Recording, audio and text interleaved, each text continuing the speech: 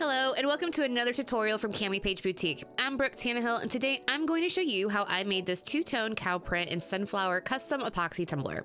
As always, all the products I use will be listed in the description below, and you may even find a coupon code or two that saves you some coin. Also, come join our exclusive Facebook group where you can take advantage of upcoming freebies and giveaways that you aren't going to want to miss. So without further hesitation, let's go ahead and get started. For this cup, I started with a fully prepped and sanded 20-ounce straight skinny. Took it outside, spray painted it white, let that dry, and then I applied my glitter using the epoxy method. I didn't record it because I feel like that's the huge part of my tutorials the last couple times. So I applied the glitter. This is Silk from Peachy Olive Glitter. Let it dry, and then I sealed this once with Rust-Oleum clear gloss spray paint, and then it was time to apply the alcohol inks. So here I am using a black alcohol ink from Pinata. You can definitely use whatever you have on hand, but I am just taking the tip of the alcohol ink bottle and just kind of dabbing the alcohol ink onto the cup. So I start with some bigger kind of spots at the bottom and at the top, and then I'll just move around until I get the pattern that I like. So here what I like to do is just dab the alcohol ink onto the cup, and then it takes a second for it to kind of fully get its shape. So I like to kind of turn my cup when I do it, because what it allows it to do is I can kind of force it to move the way that I want, because even with cow print, there's not a right or wrong, but you can kind of get it going the wrong way. So I just like to dab it onto the cup and turn my cup the way I want the alcohol ink to flow. And it kind of helps me get a little more, not much, but just a little more control over where my spots go. For this two-tone, I like to start with the darker color first, just because I don't want the lighter color that we'll be using here in a second to kind of be overrun with the darker color. So I start with the darker first, and then I'll come in with my second color, which we're going to be using a brown, and just add the accents around the cup. Once I was happy with the black spot placement, I grabbed my second color. I believe this is either Caramel from Tim Holtz or Sepia. I think, actually looking right at the bottle, I think it's Caramel. But the tip of these bottles is a little bit different than the Pinata. So I'm actually having to squeeze the ink out just ever so lightly, just to kind of get the ink to flow out onto the cup. So just really kind of focusing on the outer edges of some of the bigger spots is where I start with the lighter brown color. But then with the smaller black spots that are kind of standing by themselves, I use the brown to kind of pull them into a larger spot.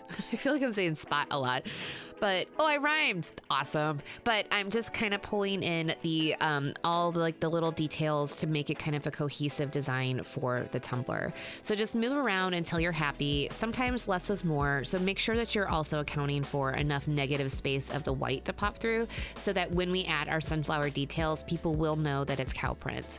Once I'm happy with my design, I'm going to seal this once with Krylon's Triple Thick, and then I'm also going to do a coat of Rust-Oleum clear gloss spray paint after that's dry, and then it's time to move into epoxy.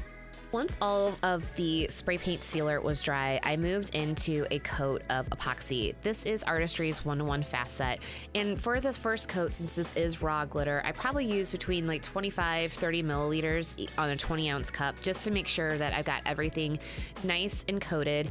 And then after that was dry, which is about 2 hours, I came in with a second coat just to make it sure it was smooth. I sanded the top rim and got any kind of pokey bits knocked down. And then I came in with another coat of Artistry's 1-to-1 fast set, just to make sure that I had a nice, even, glossy surface for when we moved into the sunflowers. Now, this is important because with the sunflowers from Gracefully Created, which is what we're going to be using, there is a clear outline around the flowers and around the decals that we're going to be using.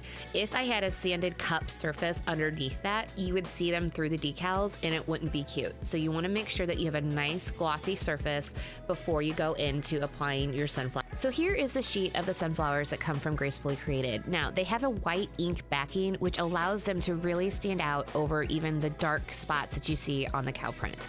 So I got the biggest cluster of the sunflowers, and I picked a spot and I wanted to apply it to the center of the cup, so right there. So you just want to get the sticker. I run my finger down the middle of the decal and then roll it out so that I know I'm not getting any air bubbles underneath the decals.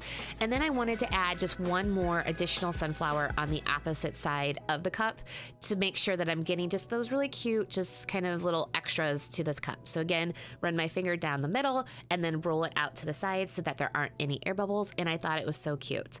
So I got this little tool and I wanted to try it out because I get a lot of questions about my flap wheel and Dremel that I use to sand the top rim of my cup. And I have to say I'm really pleasantly surprised. So I will link this down in the description below if you don't have a Dremel. It really worked well.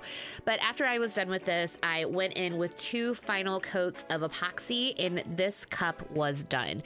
I think it's perfect for fall because of the sunflowers, and I think it turned out so well, and it's amazing for like fall festivals or different kind of country fairs, and I think it's just absolutely beautiful. I hope this tutorial inspires you, and I can't wait to see what you create. If you have any questions about any of the steps or information, please feel free to reach out and I'll be more than happy to help.